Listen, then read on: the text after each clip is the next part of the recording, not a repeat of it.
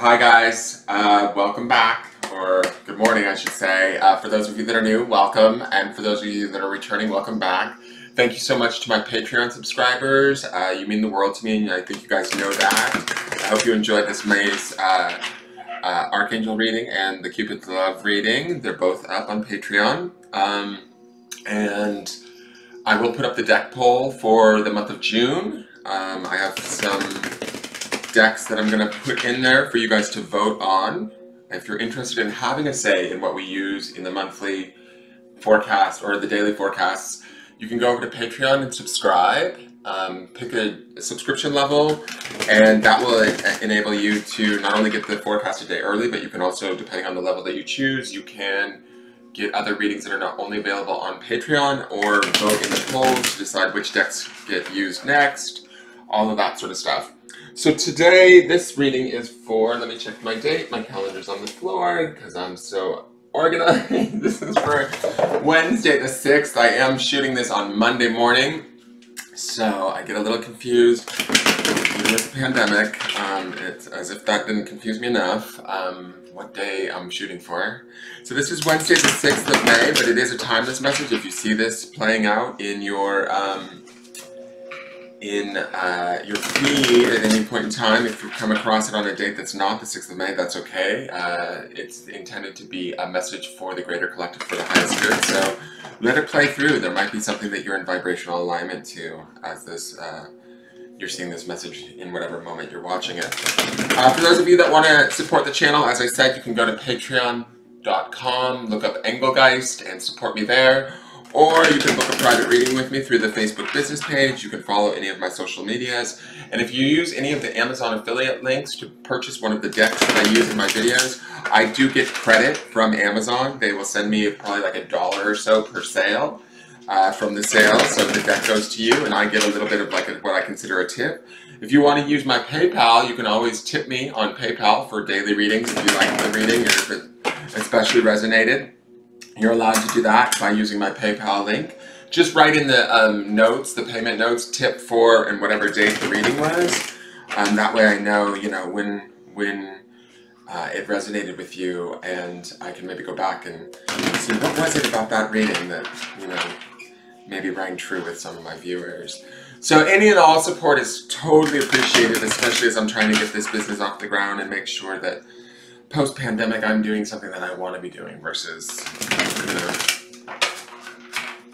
I don't know. I just don't, this is the only thing I want to do, is help others and read cards and connect to spirit. So through your guys' help and support, you make that a reality, especially my Patreon subscribers. So let's look at the energy and see what's going on. We've had some pretty powerful cards.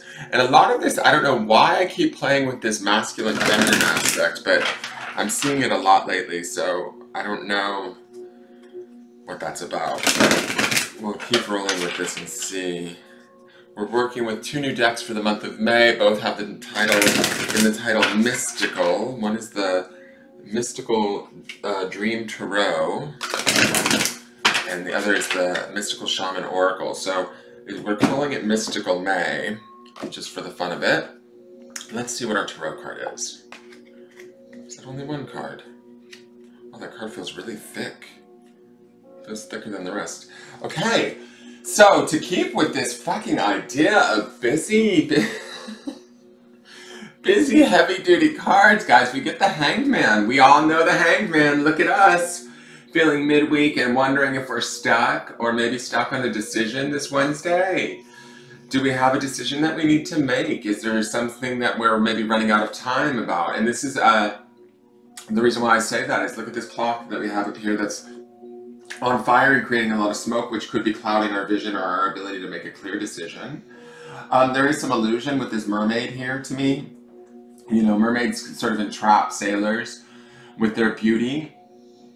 The wolf, it gives me this sort of symbolism of like loneliness or trying to make this decision alone. And also the moon, again, we have this intuitive aspect to this card, which says to me that the key with the Hanged Man is it's always sort of like my interpretation of the Hanged Man is there's always this opportunity to reach up and untie ourselves, and we don't necessarily realize that. And only until we realize that do we actually free ourselves by making the decision, or being able to free ourselves allows us to thus make the decision and move forward. It's interesting that this follows, and maybe this is because I'm filming these back to back because of my doctor's appointment, but it's interesting that yesterday's, which was for the 5th, we had that fisherman bringing in that fish, and we had this fish laying by the hanged man's head, sort of looking dead or dilapidated.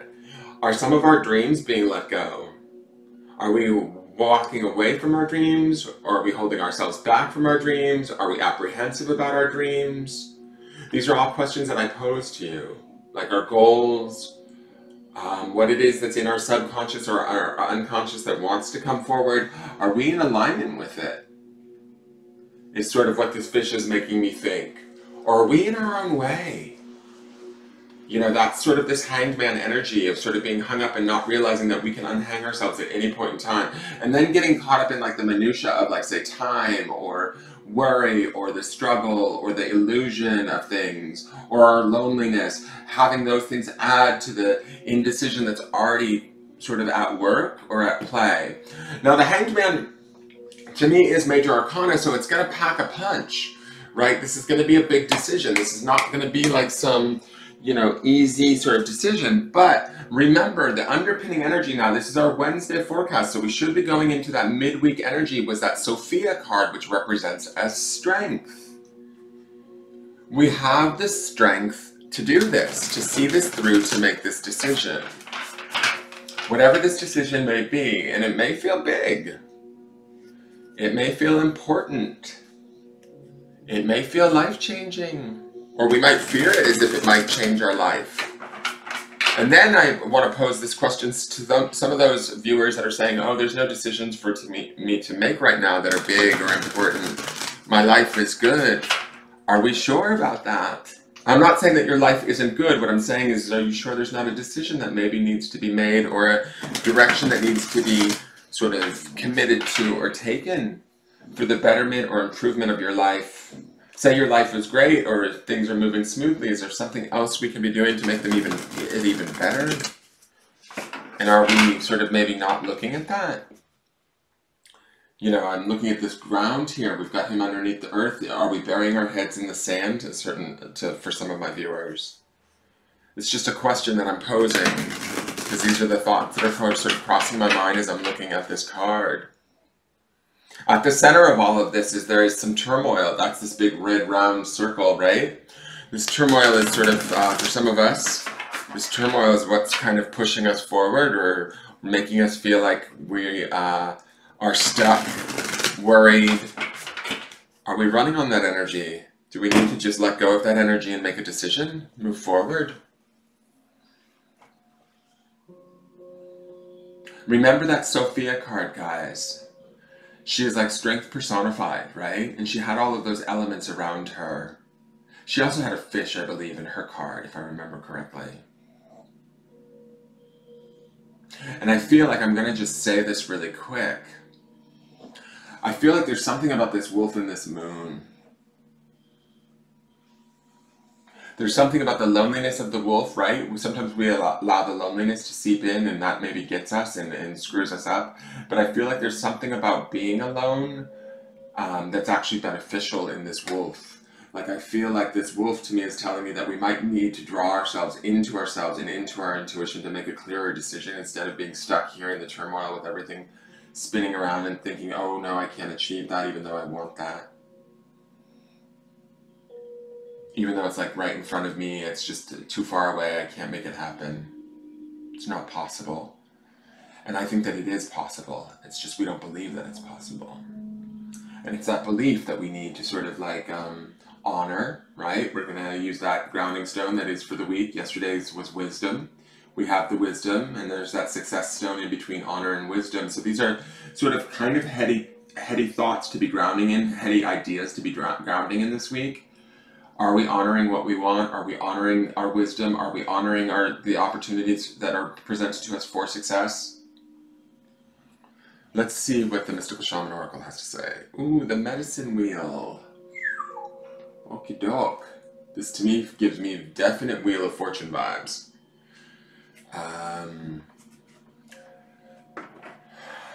If I was to attribute this, I know this is an oracle deck, so it's going to have a different meaning, which I will read to you in just a moment, but this makes me think of the idea of the Wheel of Fortune and where we focus our energy. And it's interesting, look at these two big circles that we have. These cards are pairing up like a mofo. You see that, guys? Okay. When I look at this Wheel of Fortune, we have this sort of cheetah, this bird, this snake running through it. There's all of these different elements. There's the hummingbird that we had. Oh, shit. This is the underpinning energy of the week. The joy, which is the highest form of what we want this week.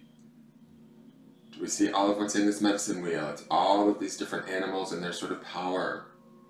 The snake of transmutation. The eagle, like if this is an eagle, I think it is. It's using sort of makes me think of like the discernment or the eagle eye. This is the stealth of sort of the cheetah, or this leopard, like sort of the stealth and wisdom of that, hunting what we want, going after it, choosing a direction. There's 4 different directions we can go in, right? And then this being 35 takes me to an 8, which brings me to that place of balance, right? Finding that balance within us, especially within the 4 directions, with the elements of the animals. I love that this hummingbird, although he's the smallest and most sort of what would be perceived as, say, the weakest of these animals, he's actually got the most power, I believe, this week, because he was in our Sunday forecast as joy, and also that idea of pivoting, guys. Oh shit, I'm going to go back to this idea of pivoting. We need to pivot on something. There's some sort of decision we need to make where we might need to move in a different direction than we expected. And the hummingbird gives us that ability to do that with ease and grace and swiftness, changing our course. But we have to be in touch with our intuition, our deeper self, our more, I don't want to say lonely self, but like taking this time alone to figure out what those answers are, not getting captivated in sort of illusions. That's this mermaid. She's like trying to grab his attention, I feel like. And we need to use the powers within us, all of the 4 different elements within us, call upon those energies, that discernment, that prowess, that hunting, that transmutation, that wisdom, right? That joy, what brings us joy, and pivot and fly as quickly as we can towards that.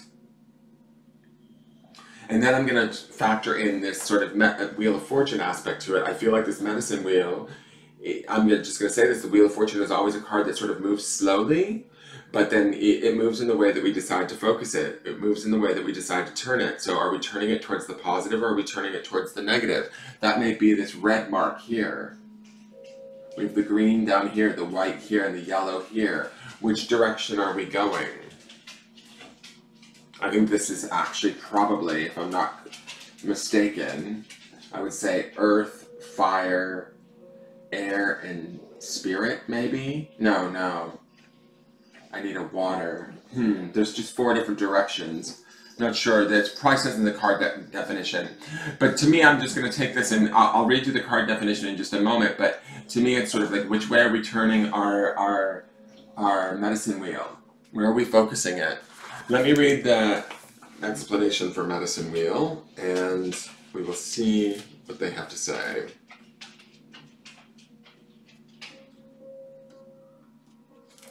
Alright, the essence. The medicine wheel is the sacred hoop with the 4 cardinal directions well marked. It represents the cycle of life, the cycles of nature, and the circular pattern of our cosmos. It has been used for millennia in indigenous cultures to bring harmony and well-being to the village. Its directions symbolize the 4 steps the shaman takes to become a person of power and wisdom. The invitation. To manifest clear blue skies in your life, which we're unable to do right here with all this smoke, it is important that you take a look at certain aspects of your being. Enter the medicine wheel from the south and reflect on how you are still clinging to events from the past. Continue to the west and notice which relationships are toxic and drain your energy. Step into the north and ask yourself, do I know my passion, and show it? That's that hummingbird. and end at the east direction, visualizing how you want to live the next chapter of your life. It is up to you how much time you spend in each direction, minutes, days, or months. But when you are done, make sure to step outside the wheel and contemplate your journey.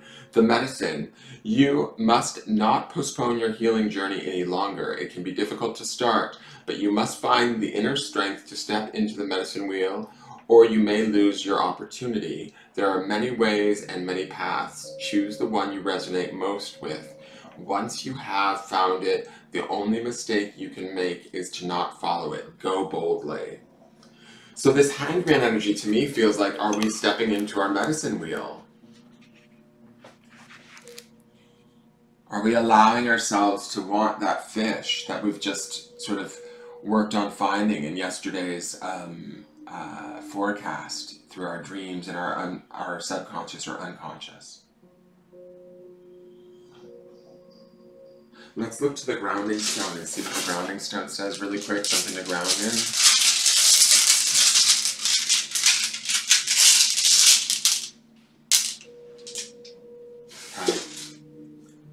So the grounding stone is for family.